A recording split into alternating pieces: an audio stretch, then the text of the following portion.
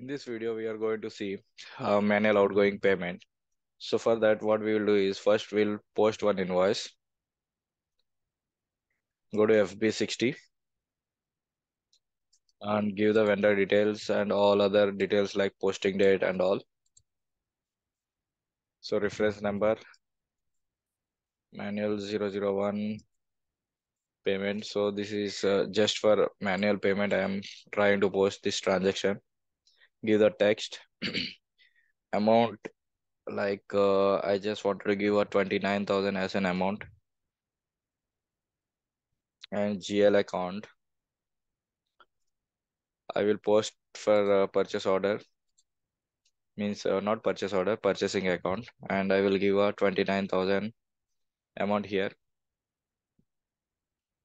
And for the cost center, I will give US rent as a cost center. So just simulate. So here additional zero I have entered. So let me remove. If I not sure about the means I don't want to enter the amount, you can put the star and that will take automatically. So you can see that debit and credit amounts are matching now.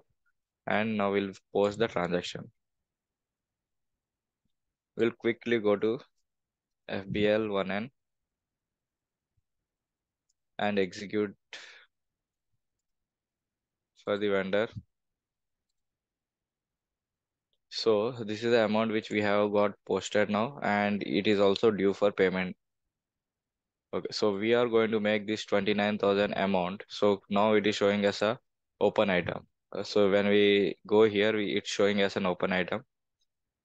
Let's go and see. And we'll also see all items once. Execute. So there are few items like 8,000 and the 10,000 items have been cleared out. So that is okay. So now we want to clear this 29,000.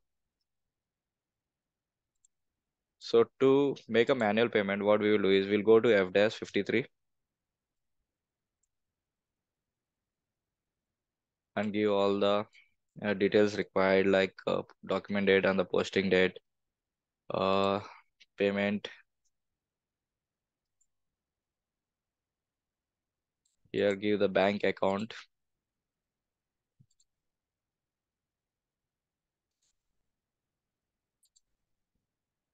If you know the amount, you can give the amount here. I will also show you one transaction like how we can do a if we are not sure about the amount also. Okay, give the amount and also select the vendor. After giving all this information, click on process open item. So it is showing up all the transactions. Okay, so sometimes what happens is it will select most of the transactions. So in that case, you can click on deselect all and then click on deactivate. So it will s- select all and you have to deactivate all. So in that case, it will deactivate all. So whatever the amount which you are going to make a payment, so select that amount. So I want to make a payment for this.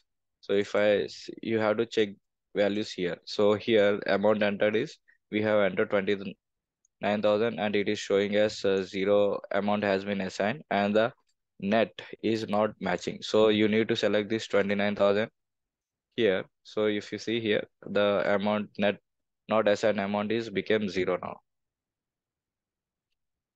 After that, you just need to click on post.